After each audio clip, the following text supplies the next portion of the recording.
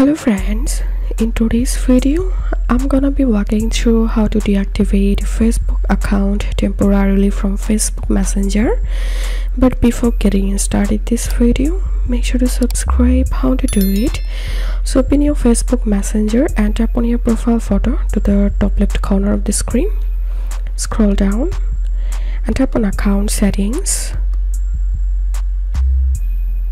Tap on personal information and tap on manage account. Tap on deactivate, and to deactivate your account you will need to enter here your Facebook account password. So enter the password and tap on continue, and your account will be temporarily deactivated. So that's how you can do it. If this video helped you, give a thumbs up and please consider subscribe to how to do it. Thank you for watching.